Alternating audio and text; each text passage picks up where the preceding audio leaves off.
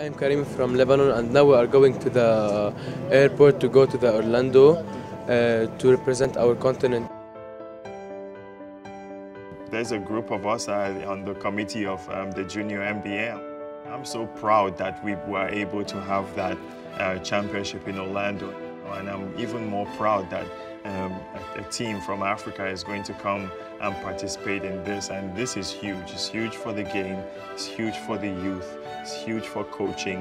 It's huge for women. Huge for young girls. To me, this is how we want to build the game and continue to grow the game.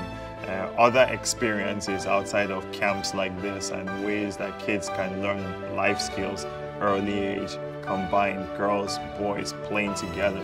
It's nothing like it. Nothing like it in the world, and the NBA is bringing this. Orlando, we coming for you!